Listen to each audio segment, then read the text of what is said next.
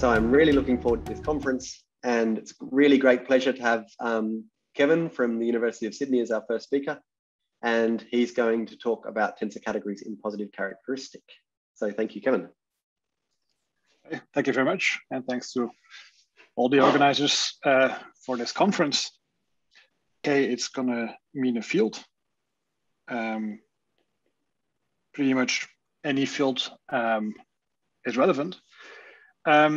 So I'll start by talking a little bit about what precise definition I use for tensor category, because there's a lot of choice available for that term.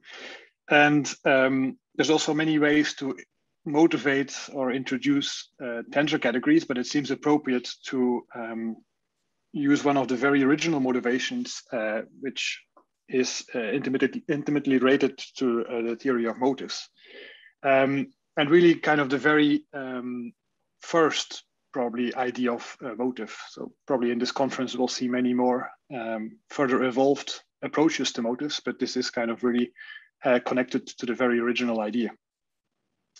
So I just want to pick up from the usual story that motivated by the well conjectures, people went from having not enough cohomology theories on varieties to having too many very quickly.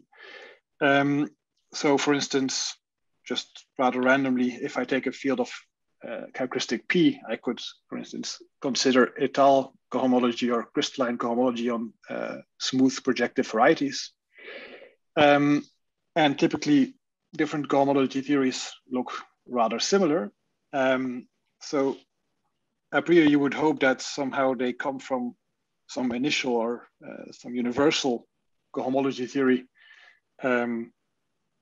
that takes values in Q, and that then extension of scalars gives you all the other cohomology theories.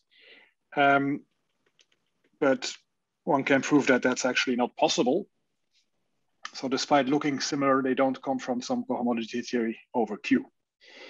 So then the idea due to Grothendieck is that maybe we should just replace this category of vector spaces by something which looks a bit like the category of vector spaces, but isn't the category of vector spaces. And there's even a concrete suggestion, namely one can define some category of motives, Chow motives, and look at numerical equivalence on it. And then we do get a canonical functor from the category of smooth projective varieties to that. And conjecturally, at the time, and still, I suppose today, the cohomology theories all factor through this universal cohomology theory, which takes values in this category of motives. So this category of motives, as I said, it's not vector spaces, but it's somehow close in some sense. And that is in the sense that it is a semi-simple tensor category over Q. In the definition of tensor category that I will use, which is the following. So a tensor category is a symmetric monoidal k-linear category with some conditions. So let's say a k-linear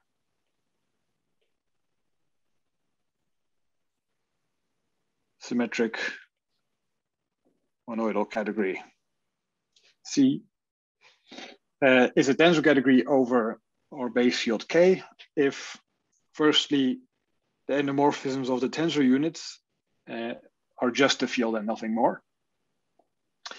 The category should be abelian. And the monoidal category should be rigid, so every object should have a dual. So a monoidal dual. Okay, so this is, of course, modeled on the category of finite dimensional vector spaces, not just all vector spaces. Otherwise, you wouldn't have this last property. Okay, so this is the precise definition that I will use. And so, as I said, the category of motives is such a tensor category. I mean, if you define numerical equivalence motives. pure motifs. And it's not just a tensor category because it's supposed to have nice functors to categories of vector spaces. So if we add that to the picture, then one arrives at what is usually called a tannakian category. So from some point of views, it might feel like a tannakian category should be defined as a pair of a tensor category with a functor to vector spaces, but usually it's just defined as some tensor category with the property that there is some tensor functor to vector spaces. And by tensor functor, I mean a functor which preserves all the structure that we have. So it's a k-linear exact monoidal, symmetric monoidal functor.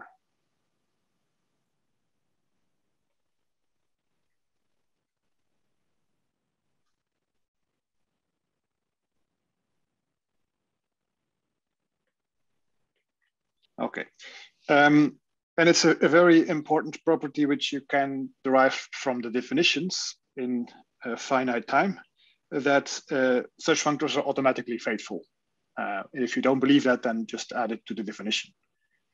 And so we allow a field extension of our original base field for this.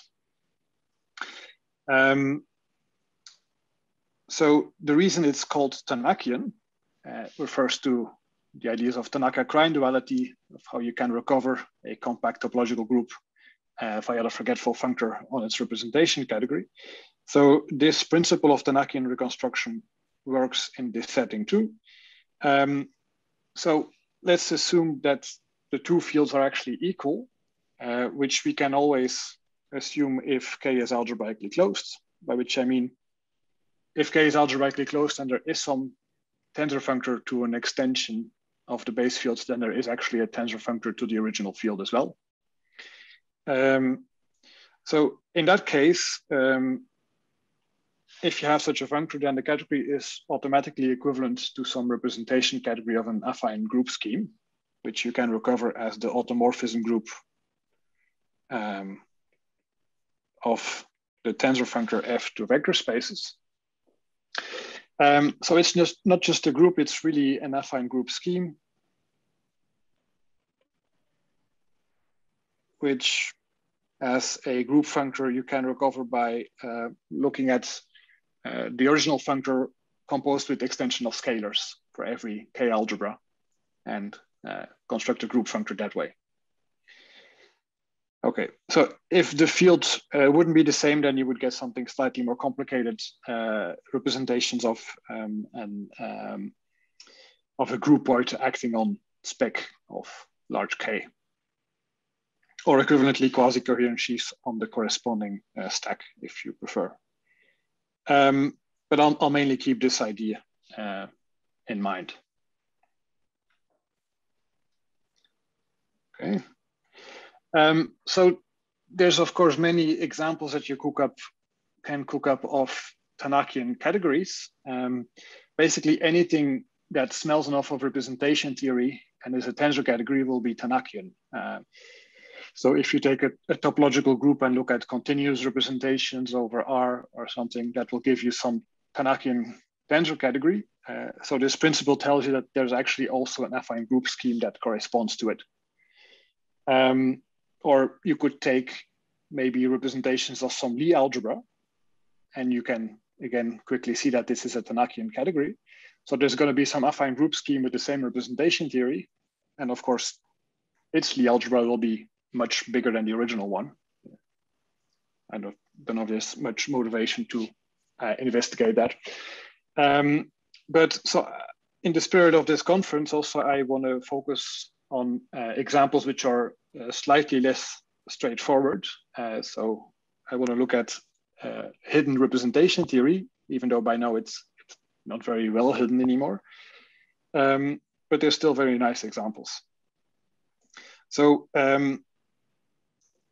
I started from the category of motifs. So if we restrict to zero-dimensional motifs, so motifs from zero-dimensional varieties or Étale algebras, then we get some nice semi-simple Tannakian category, which is constructed out of étale algebras. And so it should be governed by some group. And obviously that will have to be the Galois group of the absolute Galois group.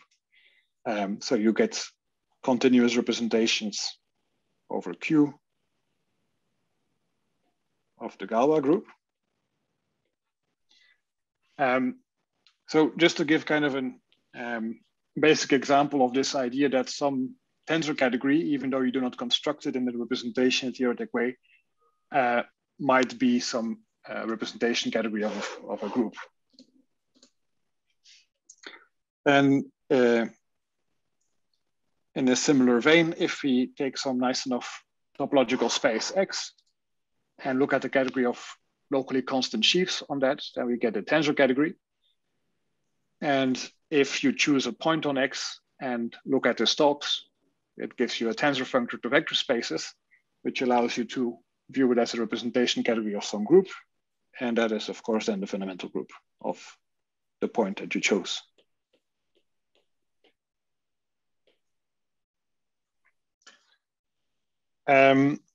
And final example is, I want to give is a geometric Satake equivalence. So very roughly speaking, it's possible to construct a category of perverse sheaves on affine Grassmannian corresponding to a reductive group. And if you work hard enough, you can show that the cohomology is exact and a tensor functor. And so there must be some group that has that category as representation category, which turns out to be the Langlands dual of the original group you started from. So this is Mirkovic-Filonen geometric Satake. Okay, so 3 examples of where representation categories appear via different constructions of tensor categories. So that kind of motivates the question, is it possible to tell intrinsically when a tensor category is Tannakian? So as we've seen, if you already have the functor to vector spaces, then you can recover the fact that it's Tannakian, but can we say it intrinsically if somehow we forgot the forgetful functor?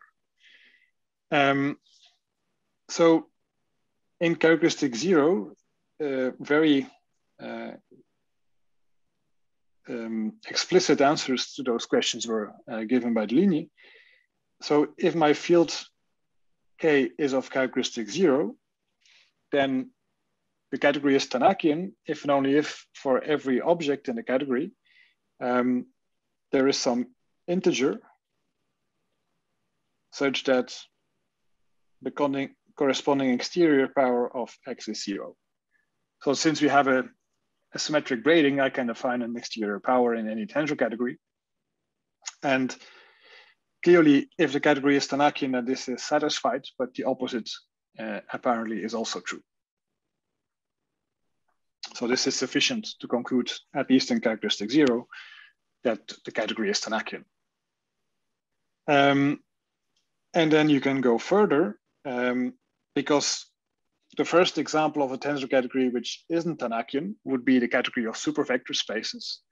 So Z2 graded vector spaces where the symmetric braiding has this typical causal minus sign, or closely related, you often encounter the category of Z graded vector spaces with this causal sign rule as well.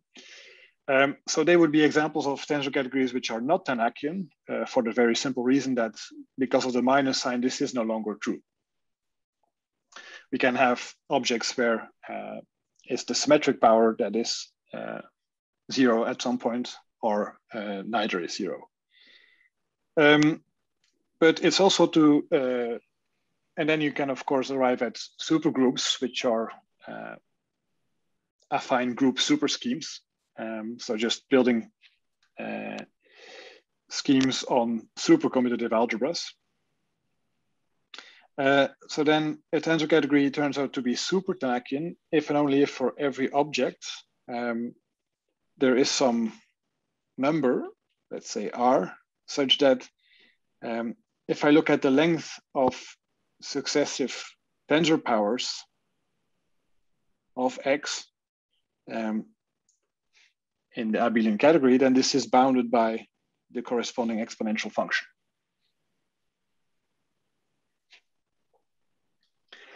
So this is nowadays usually referred to as saying that C is of moderate growth.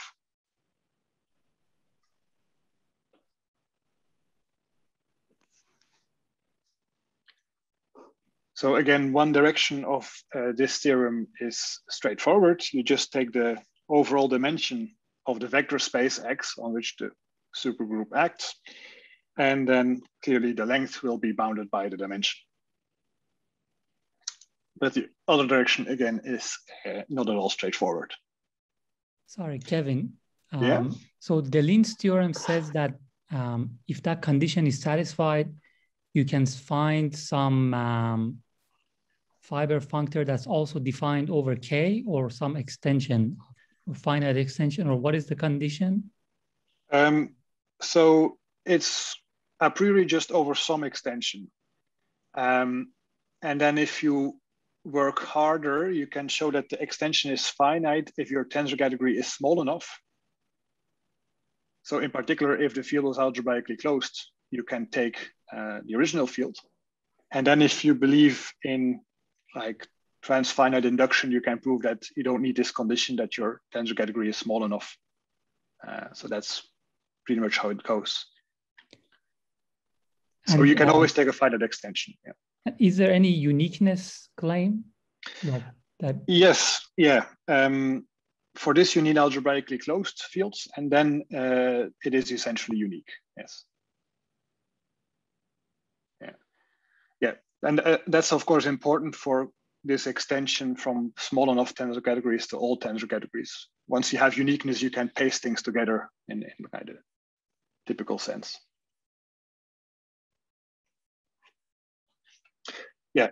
So I mean, based on Masoud's question, it also follows for algebraically closed fields, an affine group scheme determines the tensor category, and the tensor category determines that affine group scheme in return uniquely, because there's only one possible fiber functor. So in characteristic 0, tannakian categories and affine, sorry, for algebraically closed fields, tannakian categories and affine group schemes are kind of well, let's say bijection to say it very crudely, but you can cook up the appropriate equivalence of categories.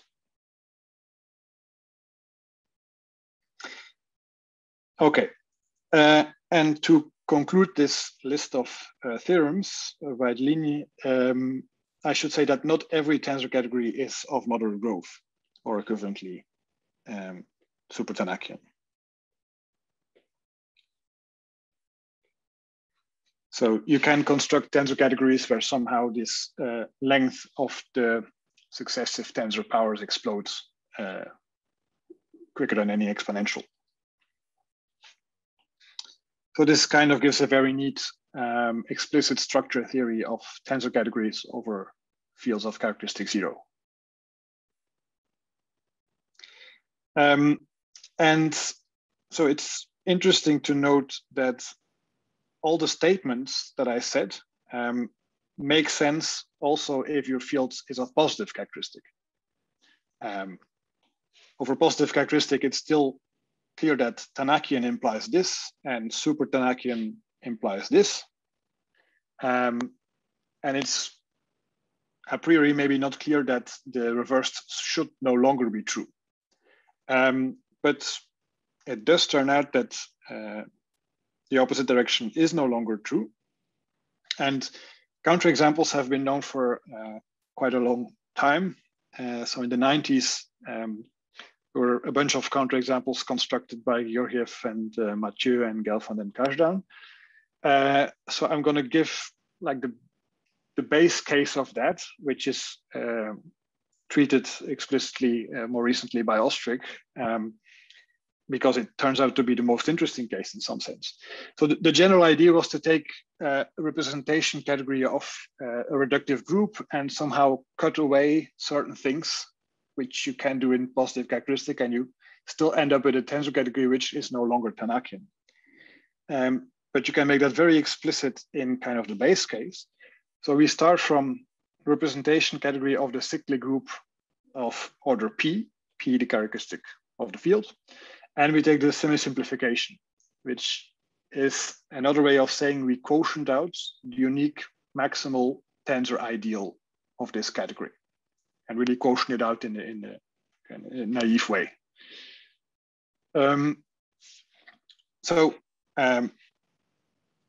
Again, because of the theme of the conference, the category of numerical motives that I mentioned at the beginning would be the semi-simplification of the category that I would get if I take rational equivalence.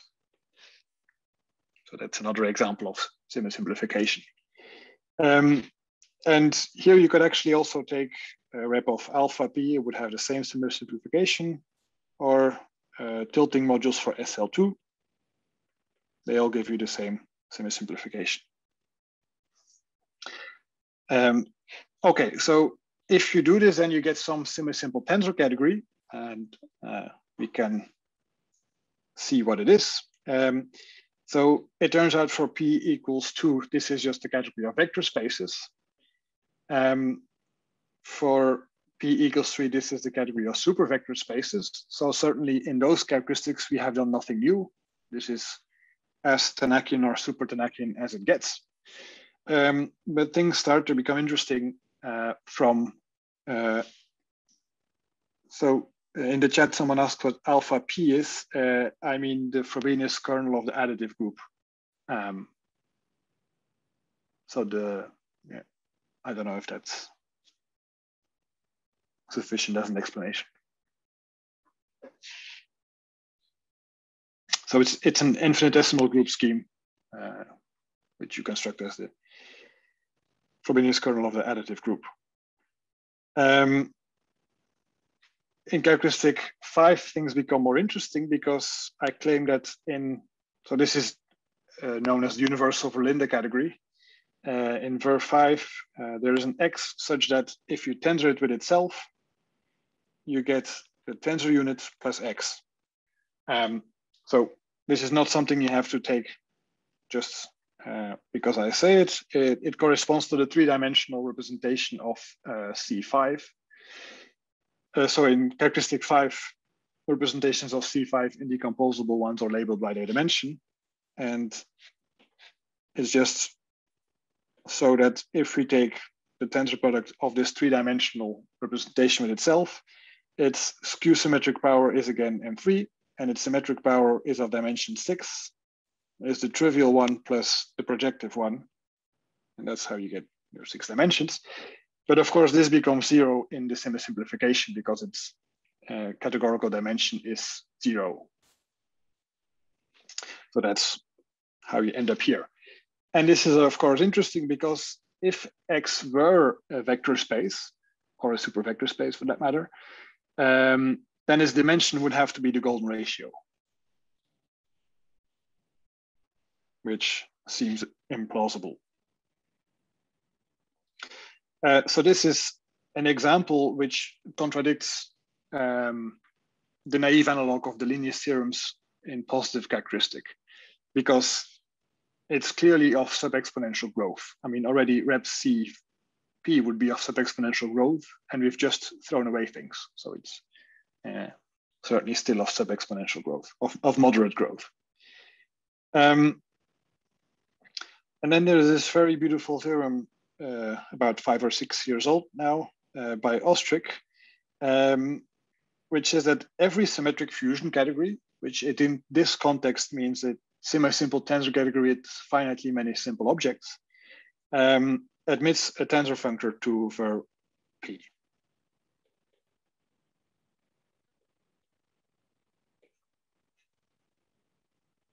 Hence the name universal Verlinde category.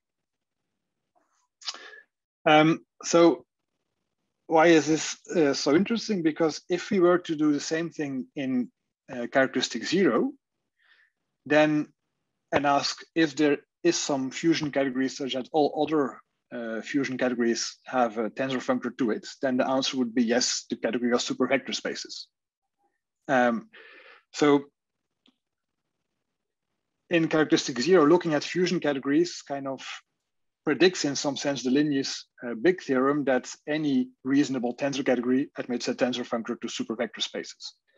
So based on this, at the time, Ostrik conjectured that Deligne's theorem remained true if we replace supervector spaces by the Verlinde category.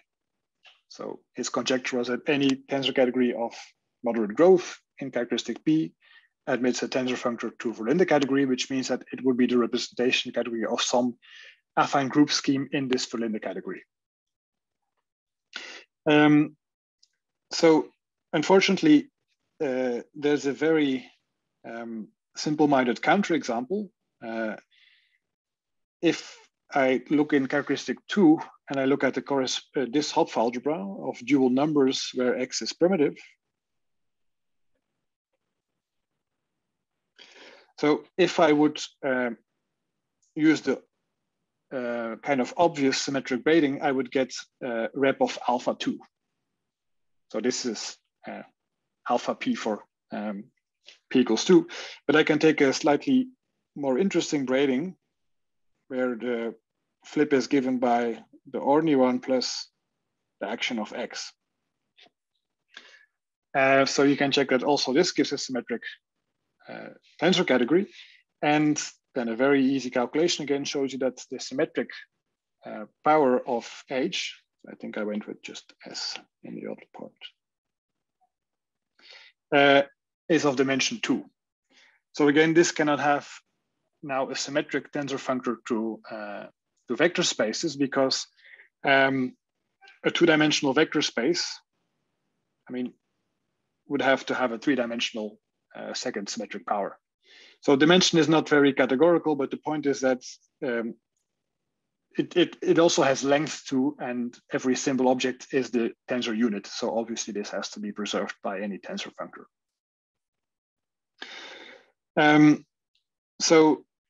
This clearly doesn't admit a tensor functor to vector spaces.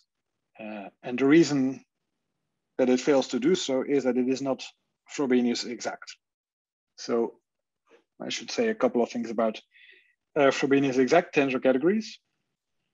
So if a tensor category is Frobenius exact if one of the following conditions holds, and they're all equivalent.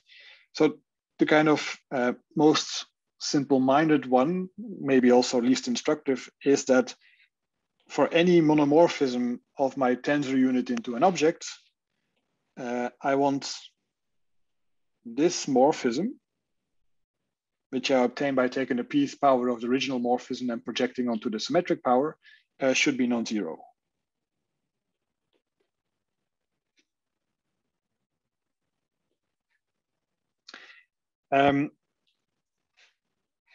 More explanatory of why it's called Frobenius exact is equivalent condition is that the following functor should be exact. So I take any object and I map it to the image of the canonical morphism of the divided power into the symmetric power.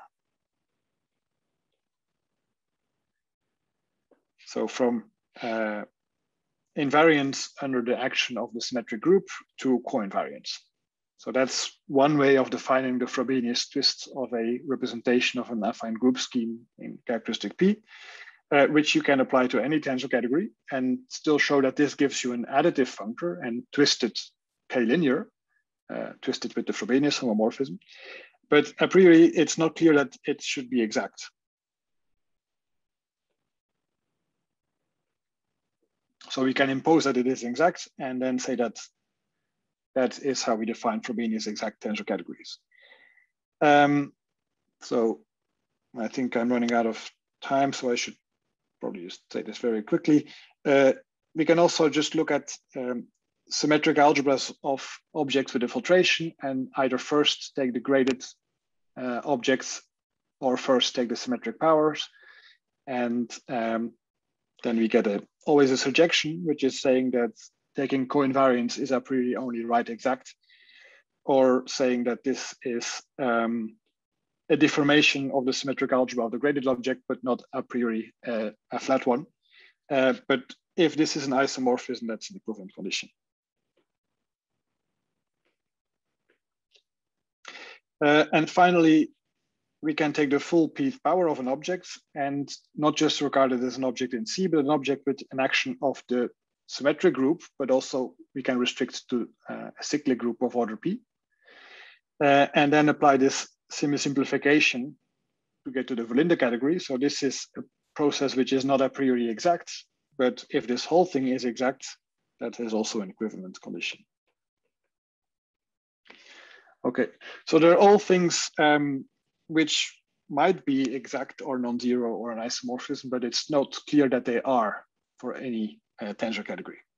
And so we've just seen an example of where it's not, because this is basically a violation of this formulation here.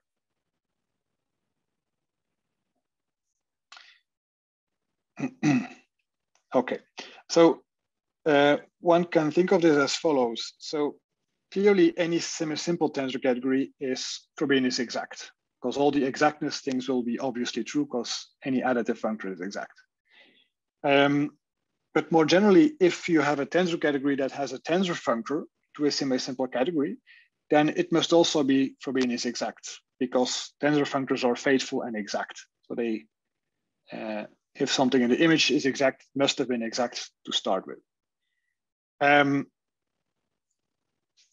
So Frobenius exact tensor categories include all of these. So if we think of the spirit of Deligne's theorem, where like categories admit tensor functors to these very nice semi-simple categories, then if we want such things, we must automatically restrict to Frobenius exact tensor categories.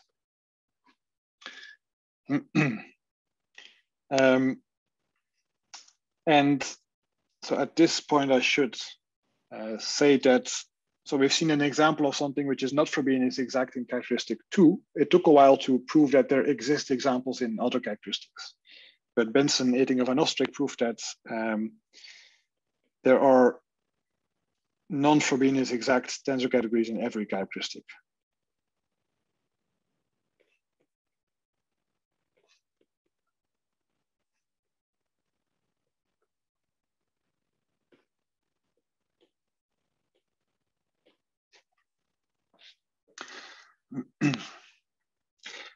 Which also means that the very original conjecture by Ostrik is false for this reason in every characteristic. But as we see, the spirit of the conjecture was bang on. Because recently we managed to prove the following theorem with Etingof and Ostrik, which says that if we only look at Frobenius exact tensor categories, then the following are equivalent. So there is a tensor functor to the Verlinde category, so for which we obviously need Frobenius exactness by the above. And as Ostrik's conjecture predicted, C is of moderate growth.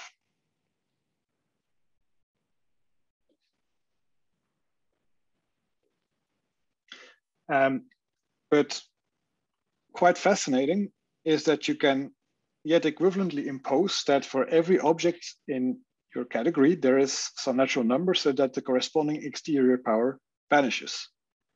If you define it correctly. If you define this as the image of the skew symmetrizer.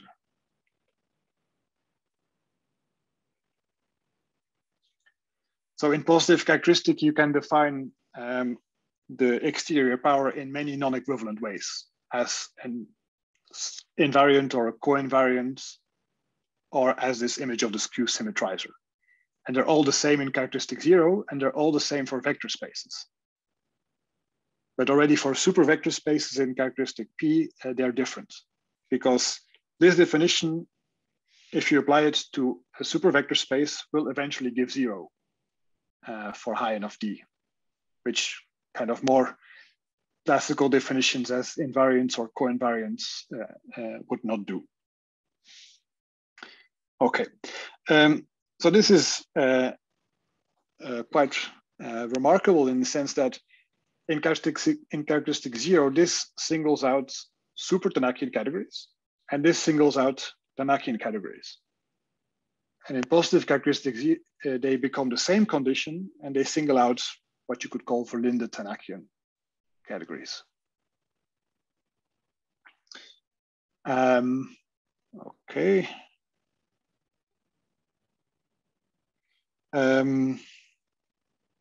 Maybe I'll skip.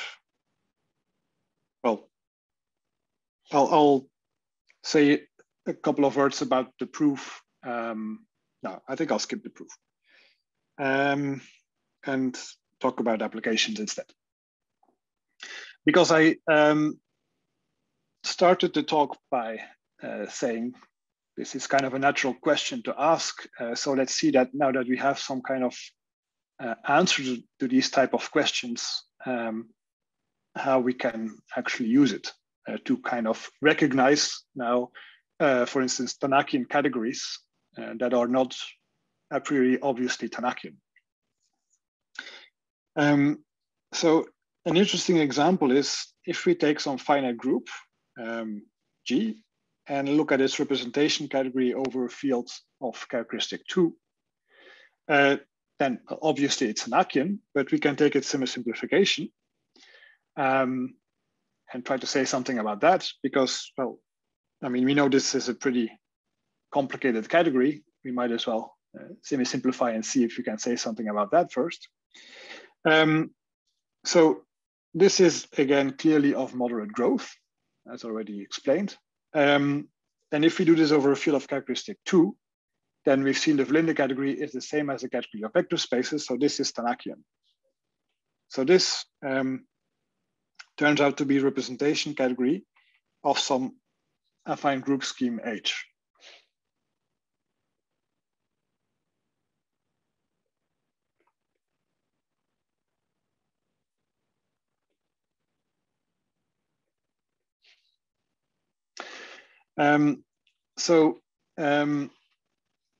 One of the reasons that we're interested in this example is that Dave Benson has quite intriguing conjectures about odd dimensional representations of two groups in characteristic 2. So, I mean, the idea is that support theory will tell you nothing about indecomposable representations whose dimension is not divisible by the prime. But those are precisely the ones which appear in this semi-simplification. So Benson has these very concrete conjectures saying stuff like, if I take an odd dimensional representation, indecomposable, multiply with its dual, I get a copy of the tensor unit of the trivial representation, and all other indecomposables have to be even dimensional. For some magical reason, without much theoretical reason, but with huge computations backing it up. So if we just take his conjectures for granted, then it actually gives a rather concrete description of what this H should be. So just these conjectures about certain specific things about two groups tell us that for any group G, this corresponding affine group scheme must be of this form. So it fits into a short exact sequence such that it projects onto the normalizer of a Sylow 2 subgroup divided by the Sylow subgroup.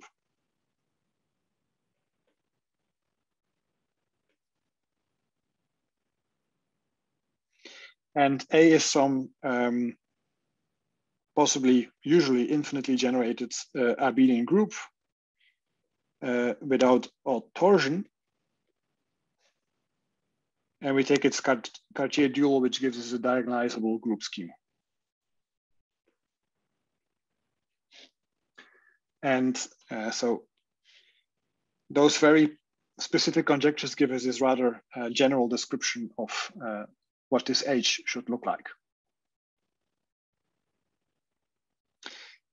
Okay, so the fact that H is of this form is in fact equivalent to Benson's conjectures.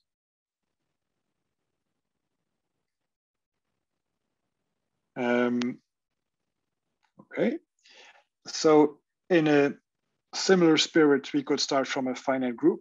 I mean, here you could take any affine group scheme, but already a finite group, it's quite interesting. And look at its representations over a field of characteristic P.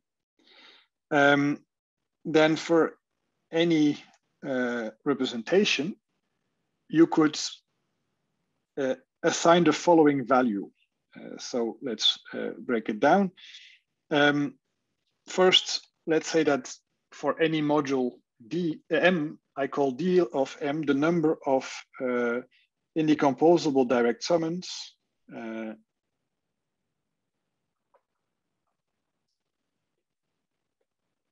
which are of dimension not divisible by P.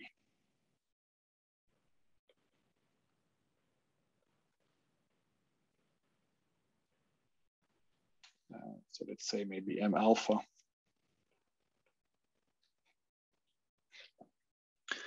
So basically, what proportion of M is not divisible by P?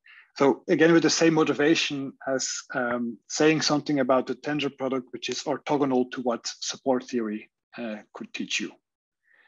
So this just calculates what proportion is of dimension not divisible by P. And then we could look at what happens in the limit if I take bigger and bigger tensor powers of M, and of course I renormalize because you expect something exponential there to hope to get some real number. So if you assign this invariant, a priori it looks like maybe you could get any kind of number, and it's very difficult to prove, I think, directly that this is somehow well behaved with respect to tensor products and direct sum, etc.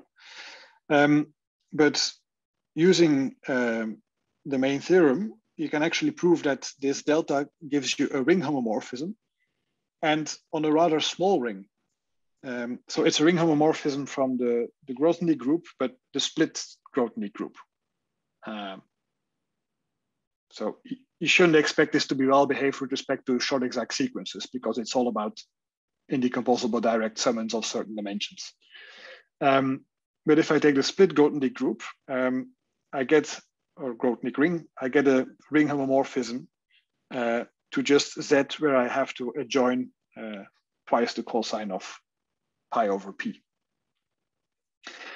So to give an example, for P equal to 2 or 3, this is just Z.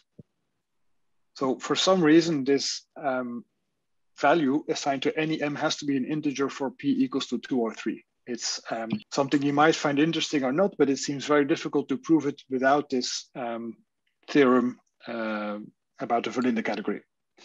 And so maybe I should conclude with one example where the first example, not surprisingly, if you remember what the Verlinde category was in for P equals 2 and 3, that it is interesting is P equals 5, in which case this is the ring generated by the golden ratio. So remember that the second tensor power of M3 with itself had this form in rep C5. So if you believe the fact that this is somehow a ring homomorphism, it means that delta must satisfy this relation here and must therefore be the golden ratio itself. So you see that